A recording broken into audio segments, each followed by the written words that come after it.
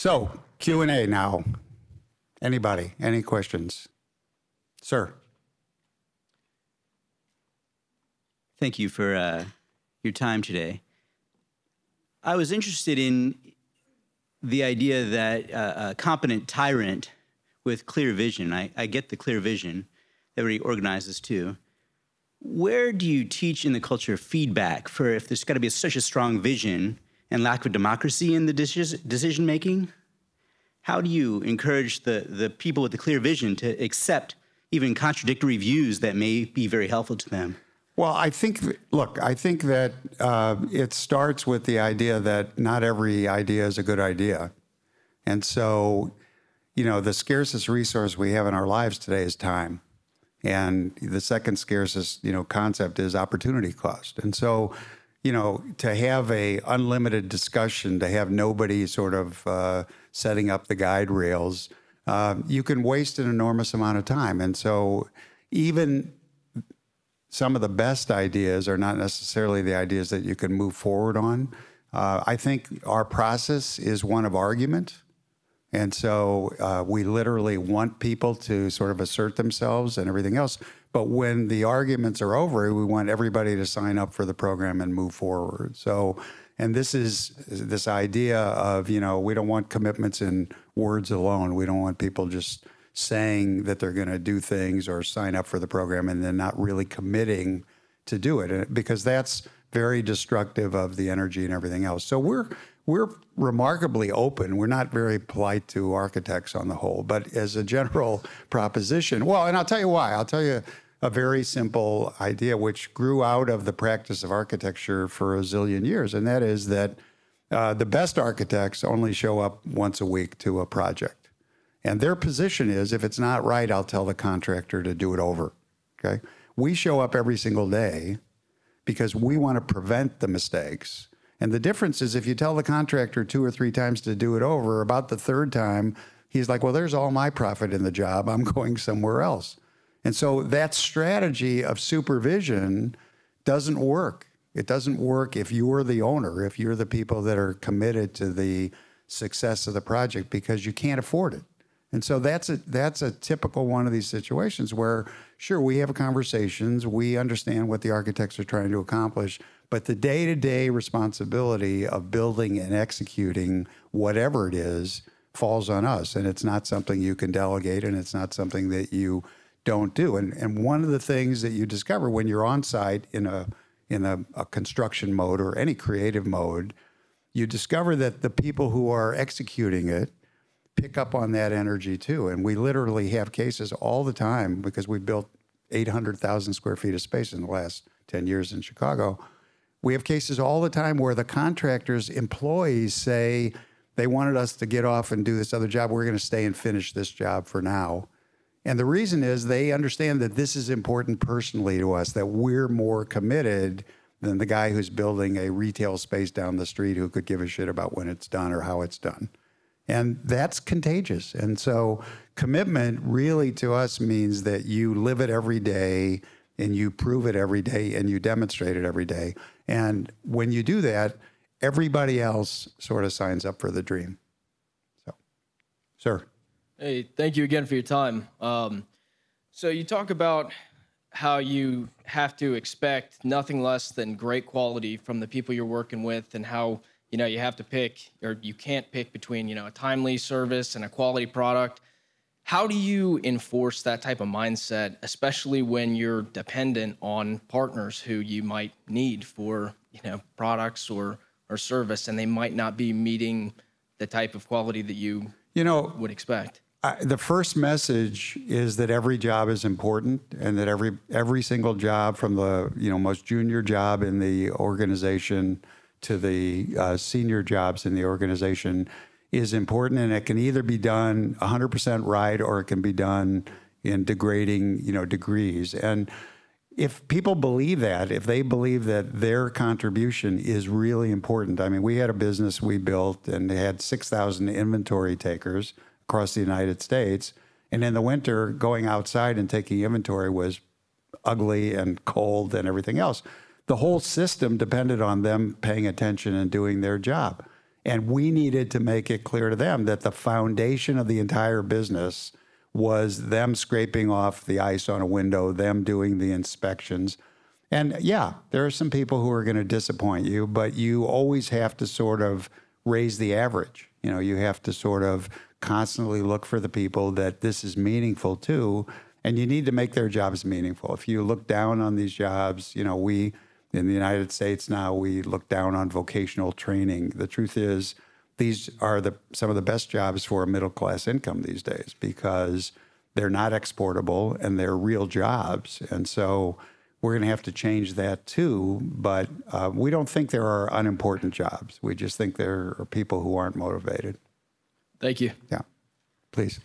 So this seems to be a good follow-on question, actually. You mentioned that it's important when you set up an organization to make sure that everyone's bought in and feels valued. I wonder if you can share your point of view on startup formation, ownership, and equity models, which, at least out west, are really biased toward the first 2 or 3 people, the product development function, and ideas in general. Yeah, I think that there are a lot of things in the formation of startups that are works in progress and that are going to have to change. Certainly the concentration, I mean, the fantasy that the first 4 people in the garage are each going to own 25% of the business in perpetuity, that's not realistic. That's not what's happening. I think that the job of the investors, the job of the advisors is to make it clear to the entrepreneurs that nothing gets done these days by one person. Nothing gets done by something that isn't a team that takes into account a lot of different skills and a lot of different capabilities. And so sharing the wealth and distributing the responsibility and the sort of the upside is something that's much more a prevalent sort of behavior in the Midwest than it is on either of the coasts. So it's not as big an issue here. The bigger issue here is we have a lot of companies fail. I won't be electrocuted, at least. We have a lot of companies that fail for a very interesting reason. They have a different fantasy that doesn't work in the real world. And the fantasy has to do with sales. And here's how the fantasy progresses. There is a person, maybe the second most important person that you hire in your business, who's called the sales manager. And the sales manager's job is to fire people every few weeks. And so he or she is not the most welcome person at the TGIF on Fridays. Nor does he get invited to the bowling parties. And kumbaya is not really part of his vocabulary or her vocabulary. Now, if they don't do their job, the business fails. So, you know, when you're building a business, you have to understand that there are all these different functions and different kinds of people are capable of doing those things, but they're all working toward the common interest. So this idea that everybody is employable and everybody is going to be part of the thing, that really doesn't work either. So we not only are sort of fierce and unrelenting on what companies we think are going to progress and proceed, but also on individuals. If they're not really adding and if they're not really going to be successful, we think they would be better served to be somewhere else. Either way, go ahead. Hi. So I have a question for you, especially in dealing with creatives and in a creative environment where genuine inspiration and genuine creativity, I guess, is so essential to the business model.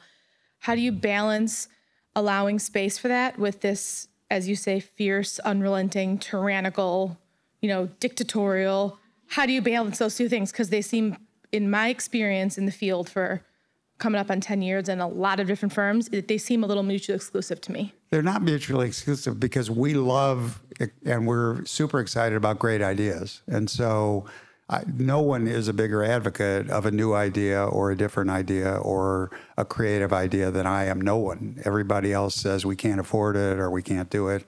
And I'm like, no, we're doing it in spades because this is part of the culture too. So I think the truth is when I say all the time, make room for people, that's exactly the design. It's to make room for people who, a lot of people they're not crazy neurotic entrepreneurs. So they want to have a job and they want to do something and then they want to go home because they also want to have a family.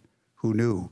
And they want to do these other kinds of things. And so you have to build an organization that is capable of letting people live their lives and make their contributions. And this is, there was a bank robber named Willie Sutton, and, his famous quote was when they asked him why he robs banks, he said, that's where the money is. It made a lot of sense. But his second observation was about his team of robbers. And he said, they don't have to love each other. They just have to each do their job as well as they can do it. And that's how you make room for people. You look at each person and you measure them against the best that they can be. And if they're doing their job and doing it as well and as consistently and doing it that way all the time, then we make room for them. Is there somebody over there? Yep, I was next. Excuse me. Thank you. That's what I was trying to tell you. There we go. Hello, everybody. Hi, Howard. I have a question for you. I am a lover of stories, and I wanted to see, is there a story from all of your 1871 experiences? And I love 1871. I'm like a million events there. Is there a story that can encapsulate all, like what you've learned and the takeaways you put in here that you can share with us about your adventure there? Is there one story? I think that the story that people always replay back to me was one of our guys who had gone away for a week-long trip, and when he came back, his door was still there, but I had demoed his entire office because we were expanding into the adjacent space. And so this was sort of an interesting message about how change happens. It was a little awkward for him, but it was exciting for us. Look, I think that every day we live sort of different stories. And we were talking before about vocational education. I'll just tell you that, last week we had a plumber at 1871 and he was charging $120 an hour. And I said, Jesus, my doctor doesn't charge that. And he said, when I was a doctor, I didn't charge that either. So, we live in change. I mean, there are a million things going on. I think that the things we're proudest about is when kids come and see what's going on. And in particular, the kids have figured out that it's not so cool anymore to be a rock star or a jock. It just doesn't work. The odds are against that. So the new rock stars are entrepreneurs. They really are.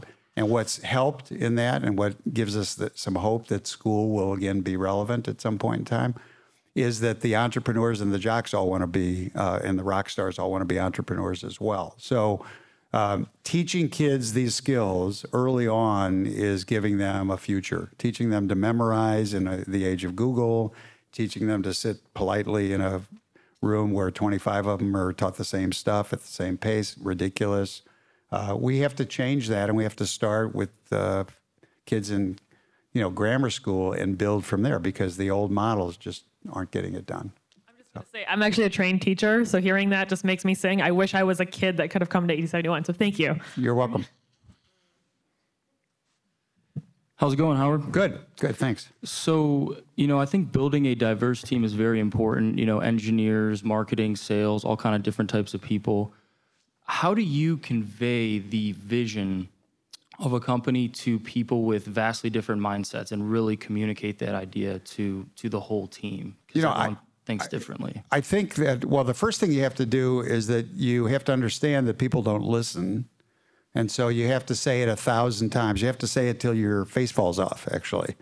And being obsessive and not being embarrassed about how important that vision is the first order of business. If you aren't willing to sign up to do it literally every single day for the rest of your life, then it's not going to happen. But the other thing is that it's the job of the leader to fashion the vision so it works for each of those people. Because each of those people is looking for something in their careers, in their lives, and you need to make it possible for them to be successful and see they can be successful in whatever their dreams are. I mean, their dreams may be different things. And they also have to understand that to enable them to sort of pursue their dreams, they also have to take care of business. They have to sort of be productive in doing that. But, we have people from every conceivable, walk of life. I mean, I remember, we hired the guy that was running the short order grill across the street from 1871 because we thought nobody worked harder than he did. So he now, this is 4 years on, he's now married, he's got a kid, And every day he comes in, you know, he reminds me that, you know, we found him in front of the grill because the three of us were sitting there saying, boy, this guy works like a banshee, you know. And now he's responsible for some of the stuff that goes on at 1871. So you find people, you find talent anywhere. What you want to do is make them a part of the dream. That's really the story. Sir, or lady, whoever. Hi. Thank you so much Sure. for speaking. But also, I appreciate how thoughtful 1871 is about inclusion. Now, all of us can't work at 1871. How do we take on inclusion individually? How would you prescribe bringing that to your own company?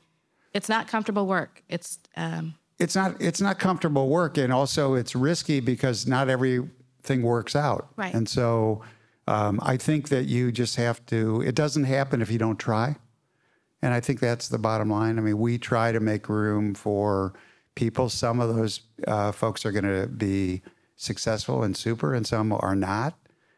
You can't let sort of mediocrity persist. This is the hardest thing. You know, in big companies, the most scary thing is that because survival isn't existential, because they're always going to be around, they let mediocre projects persist. They let mediocre people hang around.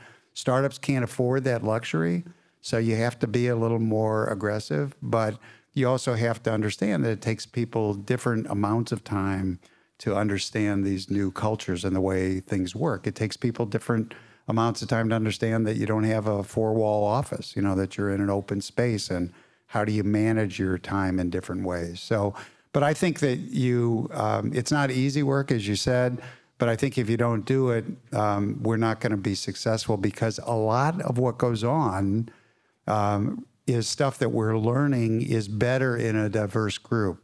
You know, one of the interesting things about airbags is they killed a lot of women and children in the early days. Why? Because the model for airbags was a 5'9" male, and it worked for that model. But if you were littler or smaller, when it exploded, it literally killed you.